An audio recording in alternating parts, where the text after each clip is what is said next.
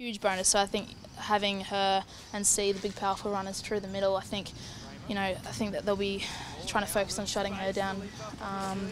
So it'll open things up for other players. So yeah, it's always exciting to have her back and running on with us. We're all really excited. We've had a week off because we had the bye last. So a few girls played club footy on the weekend, but the rest of us are just itching to get back out in the field.